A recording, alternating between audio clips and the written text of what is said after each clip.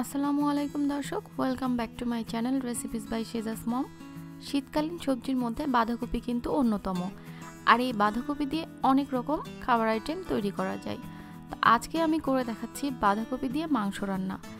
আশা করছি এই রেসিপিটি আপনাদের কাছে ভালো লাগবে, আর ভালো লাগলে অবশ্যই একটি লাইক দিবেন, আর পরবর্তী আপডেটগুলো পেতে চ্যানেলটা সাবস্ক্রাইব করে রাখতে কিন্তু ভুলে যাবেন না। তো চলে যাচ্ছি বাঁধাকপি দিয়ে মাংস রান্নার পুরো রেসিপিতে।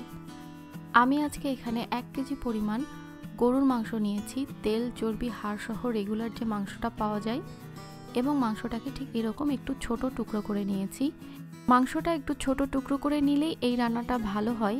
আজকে আমি এখানে গরুর মাংস ব্যবহার করেছি, তবে গরুর মাংসের পরিবর্তে এখানে খাসির মাংস ব্যবহার করা যাবে।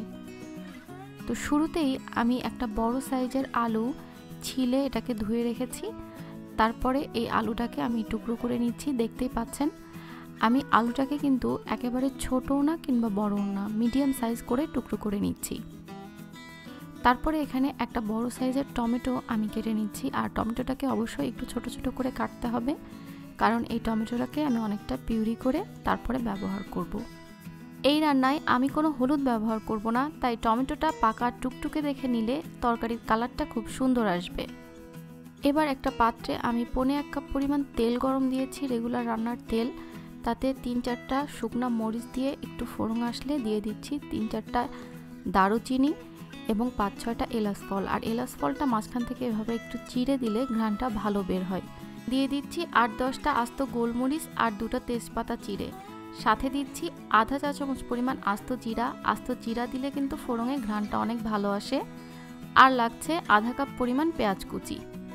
আর এই পেঁয়াজ কুচিটাকে তেলে একটু ভেজে নিতে হবে, তবে একেবারে ব্রাউন করে ভাজা যাবে না। আমি 2-3 মিনিট ভাজার পরে যখন এই অবস্থায় এসেছে, দিয়ে দিচ্ছি 1 টেবিল চামচ জিরা বাটা, 1 টেবিল চামচ আদা বাটা এবং 1 টেবিল চামচ পরিমাণ রসুন বাটা। তবে জিরা বাটার পরিবর্তে এখানে গুঁড়া জিরাটাও ব্যবহার করা যাবে। এবার সবগুলো মশলাকে একটু ভালো করে কষিয়ে নিতে হবে। আর এখানে আমি ব্যবহার করছি 8-10টা কাঁচামরিচ ব্লেন্ড করে নিয়েছি সেটা। এই রান্নায় আমি কোনো শুকনো মরিচ ব্যবহার করব না, সম্পূর্ণটা কাঁচামরিচ দিয়ে রান্নাটা করব, এতে করে কালারটা খুব ভালো আসে। সামান্য একটু পানি দিয়ে মশলাটাকে আর একটু কষিয়ে নিয়ে তারপরে এখানে টুকরো করে রাখা মাংসগুলো দিয়ে দিচ্ছি। আর এই মাংসটা মশলার সাথে আগে প্রথমে একটু ভেজে দিতে হবে লবণ ছাড়াই। লবণটা দিলে কিন্তু পানি বের হয়ে আসবে মাংস থেকে। এভাবেই মাংসটাকে একটু ঢাকনা দিয়ে 10 মিনিট কষিয়ে নিব। 10 মিনিট পরে মাংসটাতে এখন লবণ অ্যাড করে দিচ্ছি পরিমাণ মতো, যতটুকু মাংসের জন্য প্রয়োজন ঠিক ততটুকু পরিমাণে। আবারও মাংসটা ভালো করে নেড়ে দিয়ে ঢাকনা দিয়ে অপেক্ষা করছি কিছুক্ষণ।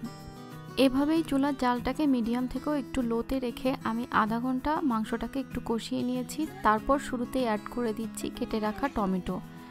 আর এই টমেটোগুলো শুরুতেই অ্যাড করার ফলে টমেটোগুলো মাংসের সাথে গলে যাবে, এতে করে মাংসের কালারটা একটু সুন্দর আসবে। ঢাকনা দিয়ে অপেক্ষা করলাম টমেটোগুলো সেদ্ধ হয়ে আসা পর্যন্ত। তো টমেটোগুলো যখন এভাবে গলে গিয়েছে, তখন আমি এখানে অ্যাড করে দিচ্ছি আগে থেকে কেটে রাখা সে আলুর টুকরোগুলো। আর এবার আলু আর মাংস একসাথে খুব ভালো করে কষিয়ে নিতে হবে, যাতে মাংসটা প্রায় সেদ্ধ হয়ে আসতে পারে, ঠিক এমন করে ঢাকনা দিয়ে অপেক্ষা করছি কিছুক্ষণ। তো এই সময়ের মধ্যে চলে এসেছি বাঁধাকপিটা কেটে নিতে। আর বাঁধাকপিটা আমি এখানে দেখতে পাচ্ছেন আগে থেকে উপরের পাতাটা একটু ছিঁড়ে রেখে ধুয়ে রেখেছি। তারপরে ঠিক এইভাবে একটু বড় বড় করে টুকরো করে নিচ্ছি। আর এই রান্নার ক্ষেত্রে বাঁধাকপিটা আপনাকে ঠিক এইরকম বড় বড় সাইজ করেই কাটতে হবে। আর চাইলে বাঁধাকপির মাঝখানের এই শাঁসটা এটাও কেটে ফেলে দিতে পারেন। আমি এখানে টোটাল মিডিয়াম সাইজের 1.5টা বাঁধাকপি কেটে নিয়েছি। অন্যদিকে কিন্তু প্রায় 1 ঘন্টা হয়ে গেছে, আর আমার মাংসটা আর আলুটাও সেদ্ধ হয়ে এসেছে। তো আমি মাংসটাকে কিন্তু টোটাল 1 ঘন্টা কষিয়েছি, আর আলুটাকে আধা ঘন্টা।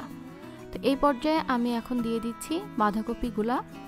আর আমার যেহেতু পাত্রটা বড়, তাই আমি একবারে বাঁধাকপিগুলো সব দিয়ে দিয়েছি। সাথে দিয়ে দিচ্ছি বাঁধাকপির জন্য যতটুকু কাঁচামরিচ এবং লবণ দরকার ঠিক ততটুকু। মাংসের ঝাল লবণ কিন্তু আগেই দেওয়া ছিল। তো ঢাকনা দিয়ে 2-4 মিনিট অপেক্ষা করার পরে নিচ থেকে যাতে মাংসটা লেগে না যায়, এজন্য নেড়েচেড়ে মিশিয়ে দিচ্ছি। আর আপনাদের পাত্রটা যদি ছোট হয়ে থাকে, সেক্ষেত্রে বাঁধাকপিটাকে একবারে না দিয়ে 2-3 বারে দিতে পারেন। প্রথমে দিয়ে একটু ঢাকনা দিয়ে বাঁধাকপিটা কমে আসলে তারপর আবারও অ্যাড করে দিতে পারেন।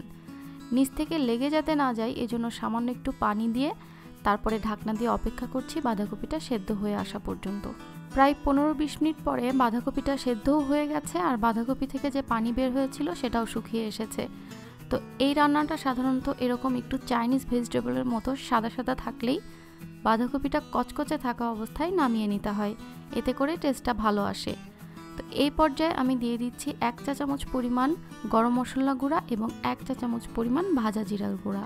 তবে আপনারা কিন্তু চাইলে ঝোলটা আর একটু টানিয়েও নিতে পারেন।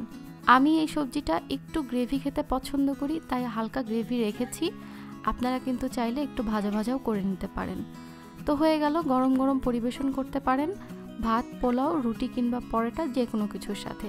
বাসায় ট্রাই করবেন আর কেমন লাগলো অবশ্যই আমাকে কমেন্ট করে জানাবেন। রেসিপিটি ভালো লাগলে আমার চ্যানেলটি সাবস্ক্রাইব করে রাখতে কিন্তু ভুলে যাবেন না।